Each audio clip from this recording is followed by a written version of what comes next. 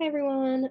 Okay, so the first thing that I wanted to do in part 2 of your videos for Monday is go back through the two top hat questions that were actually covered in the last section, but I forgot to tell you were covered in the last section.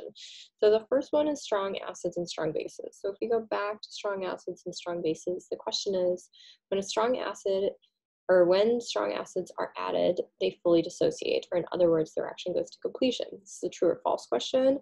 So note that I wrote a strong acid that goes into water. What does it do? Well, fully dissociates, okay? So you should be able to answer that question. And then weak acids and bases, if I put a weak base in solution, what's gonna happen? Well, we talked about it a little bit and we'll cover it a little bit more for sure, but you can already answer this question. So a weak acid partially dissociates. So if I put a base into solution, what's going to happen? And I asked you to select all. So some OH minus is produced.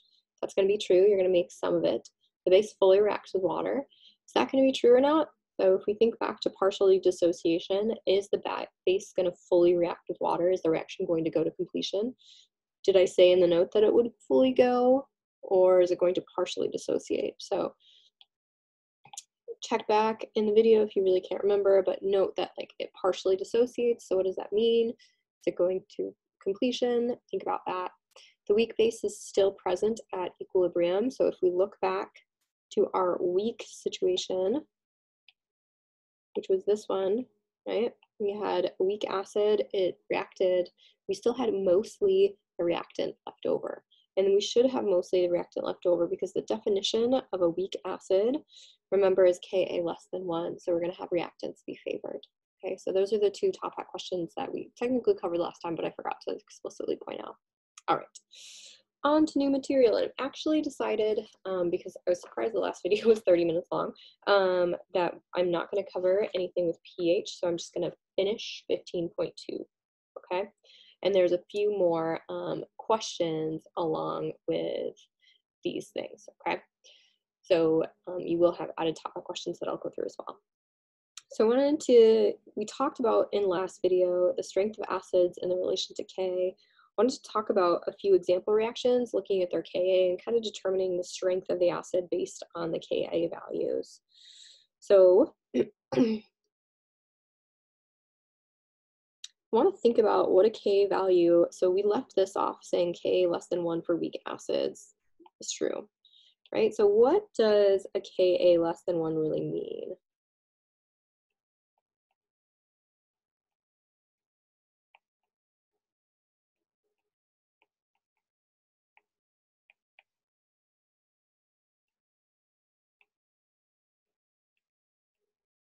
Well, it means that most of the acid stays protonated, or most of it stays as the reactants. Most of the acid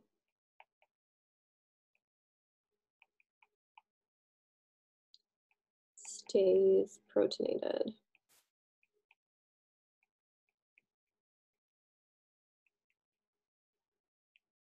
Okay. So we can look at the Ka values for weak acids. We don't typically talk about Kas for strong acids just because they're really, really big numbers because the reaction basically goes to completion, right? So you're talking about like a giant freaking number. That doesn't mean you can't give a Ka for a strong acid. It just means that we typically don't talk about them, or if we do talk about them, just know that they're really large numbers. Okay, so what's the strongest of these weak acids? And this is a top hat question. So I want to look at these and look at all of these Ka values and then tell me which one is the strongest. So all of my Ka values are listed here. I have acetic acid, formic acid, and hydrofluoric acid. All of these are weak acids. You can see the chemical equations. The Ka values that I have to compare are 1.76 times 10 to the negative 5th, 1.77 times 10 to the negative 4th, and 6.8 times 10 to the negative 4th.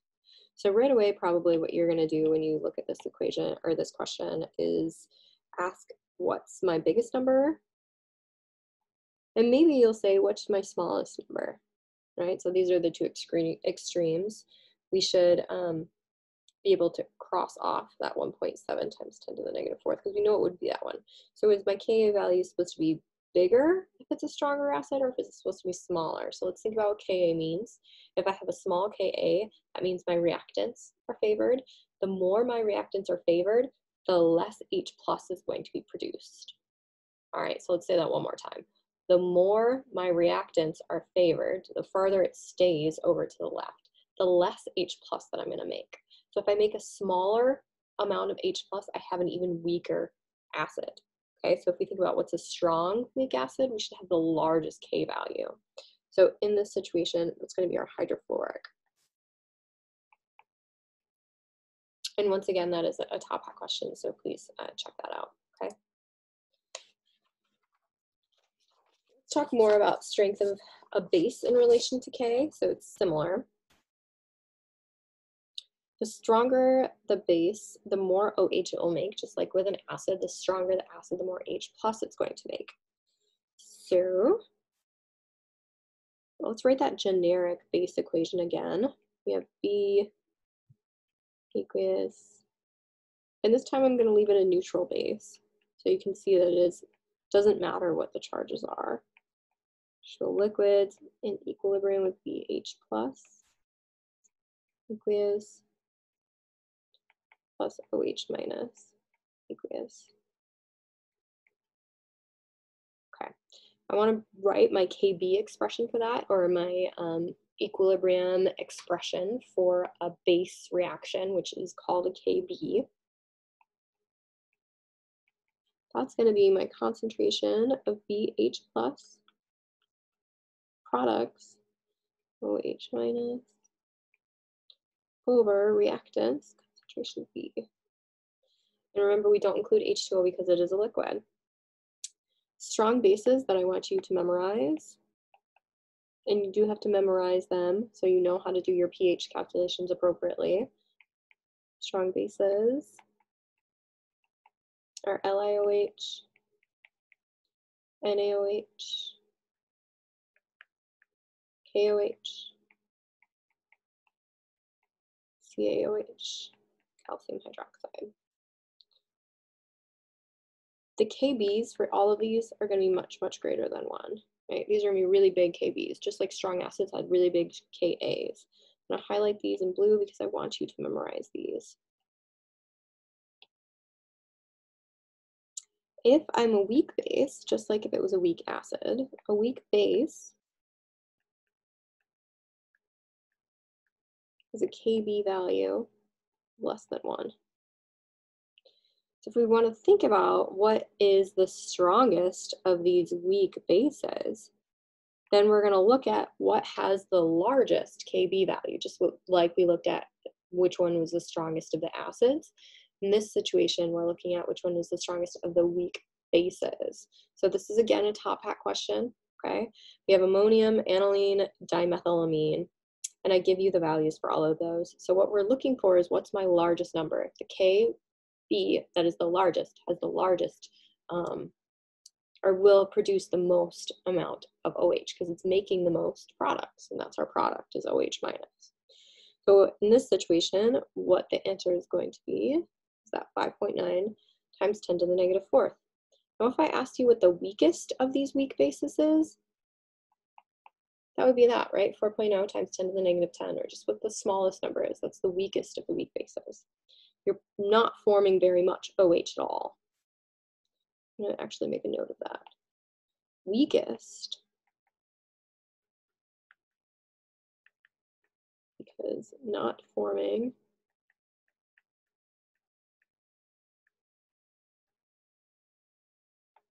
very much OH minus. Okay, so let's talk about conjugate acid-base pairs next. Acids form, or at the M, conjugate bases, excuse the typos in this, when they donate a proton, and bases form conjugate acids when they accept a proton. So if I want to think about how I pair up my conjugate acids with my base, if I were to look at a reaction of OH minus plus H3O plus, it's going to form 2 H2O Well, what's my base in this equation? Base. And then H3O plus is acting as my acid. I know I need to have both a conjugate acid and a conjugate base, but what's kind of cool about water is that it can act both as a conjugate acid as well as a conjugate base, right? I can form OH minus, but I can also form H3O plus. So I'm going to write these out separately so that you can see that one of them is my conjugate acid. And we would write that paired up with the base. And the other one is my conjugate base. And write that one paired up with the acid. So what happened? My OH minus gained a proton from H3O plus and formed H2O. So that's why it's that pair. Then the other thing that happened is H3O plus lost a proton to become H2O. And it's paired with that one. Let's go through a few more examples of these conjugate acid-base pairs. So if I look at HCl plus H2O is in equilibrium with H3O plus Cl minus. Well, what's acting as my acid? What's my proton donor? The proton donor in this situation is my HCl. So this is my acid. What's paired with that acid, or what? So if we think about, if that's my acids, acids form conjugate bases when they donate a proton. So this donated my proton and it formed a conjugate base. It's going to be the species that is whatever I started with minus the proton, right? So my Cl minus is my conjugate base. We could also say that in this equation, H2O is your base, and then H3O plus is your conjugate acid. I'm just going to highlight the acid and the conjugate base in this situation. So what's nice is that we can identify each player, like I kind of just talked about, right? You're always going to have something acting as an acid and something acting as a base, because what you're doing here is throwing a proton back and forth, right? Essentially the acid says, hey base, would you like a proton? The base is all like, yeah, bro, throw it over here. And they're like, I'm going to throw you a proton. And the base is like, thanks, I got it. And then it might be like, oh, maybe I want to throw it back to you. But in the case of HCl, that's a strong acid. So HCl really likes to throw the ball, but it doesn't like to take it back, okay? And actually, that is a strong acid, so I shouldn't have an equilibrium arrow. I apologize. That should just be a straight arrow. Okay, let's do another example. One more, okay? So let's do HBr, strong.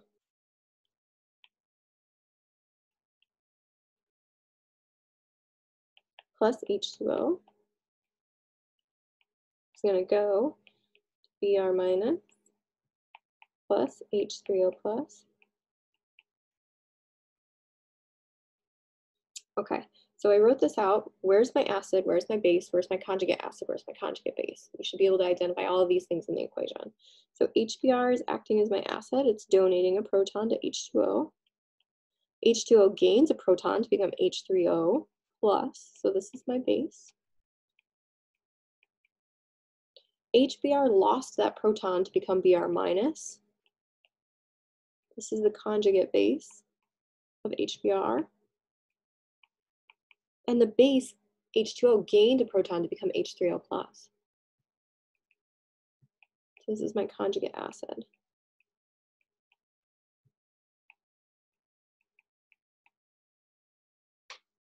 You can think of them as being paired again together, right? We have our acid and our conjugate base, and then our base with our conjugate acid. That's how they pair up, that color coordinated that I showed. You can, just on a side note, which one's a stronger acid? If we were to think about HBr or H3O plus, you may intuitively know that HBr is a stronger acid, or you may know that because I put it in your list of strong acids, and I have not said that H3O plus is a strong acid. HBr is your stronger acid. But if you didn't know that, you could look at the Ka value for the two acids, right? And you could pick whichever was your bigger one. You can also think about the strengths of conjugate acid-base pairs. So in this situation, HBr is my acid, and that's a strong acid, so it's going to produce a really weak conjugate base, meaning that it's not going to push the reaction back in the other direction very strongly at all. And we know that for this reaction, it goes almost entirely to completion, so you should also know like that results in a pretty big K value, right? If I have a big K value in one direction, I'm going to have a small K value in the opposite direction. Because remember, if we're taking the reverse reaction, so if I flip it, it's 1 over that K value. And say this had a K value, I know sometimes it's hard to talk through math, but K, I'm going to make this up. So K made up equals 1,000, right? If I flip the reaction and I make H3O my acid, and I'm trying to figure out K flipped,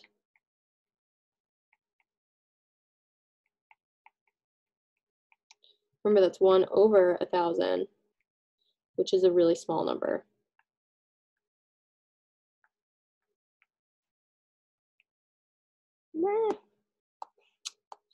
Small number. Okay, so this is how we can tell the relative strengths of conjugate acids and conjugate bases. Okay, so I'm going to tell you, let's actually talk through a top hat question right now.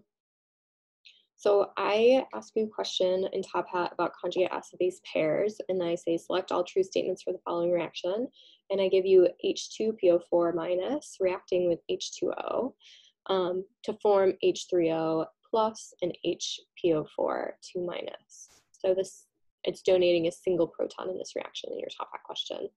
I want you to select all of the true statements. So H2PO4, is it acting as an acid? Is it donating a proton? That would mean it's acting as an acid. Is H2O acting as a base? I don't know. Is it accepting a proton? Because then it would be acting as a base. Is H3O plus a conjugate base? And then HPO4 2 minus, is that the conjugate acid?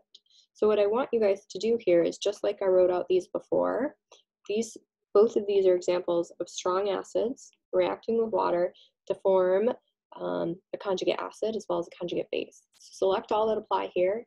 All that you need to do is replace HBr with HPO4, right?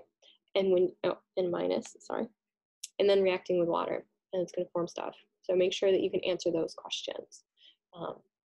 And that is your last top hat question for Wednesday.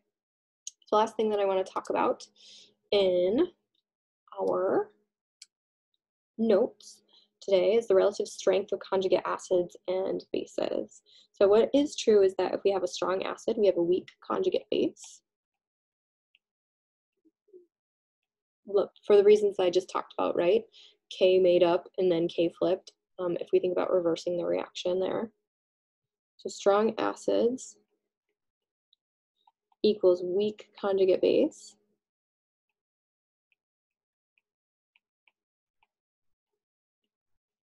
And if I have a strong base,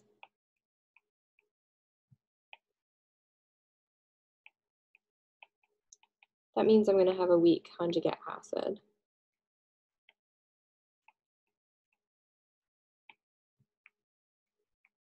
So let's look over to the chart on the left for a second here and think about strong acids and very weak bases. So if I have HCl, like I did above, right here, right there we go. So in this question, what I showed was HCl being my acid and then my conjugate base. My conjugate base is going to be really, really weak. It's not going to be strong enough to then rip away a hydrogen from H3O and push the backwards reaction. This is going to always be true because if I have a strong acid, what's going to want to happen is the reaction goes almost all the way, if not all the way, to completion, right? That's what it means to be a strong acid. So the reverse reaction is not going to be favored at all. we're not going to make very many of our reactants, or we're not going to end up with very many of our reactants. And we also saw that in the charts that I showed you, where it's like strong made a ton of products, but then weak had mostly our reactants left. If we think, however, about strong bases that we are familiar with, so let's go down to the bottom. OH minus and H2O. What this means is we have a really strong base of OH minus, but then H2O is a weak conjugate acid, okay? So it's not going to be forming very much of your OH minus. The OH minus is going to be reacting and producing lots of H2O, okay? All right, so hopefully that makes sense. Next time we will get into 15.3, pH, what is it anyway? So that is it for your notes for today. I hope y'all are doing well and staying safe and not getting too bored. It's definitely different. But come to the group work, please. I like to see your faces. Or come to my office hours if you have any problems with anything, okay? Happy to help anytime. Don't hesitate to email. Just because we're online doesn't mean I'm not here. I'm always here. Okay, bye.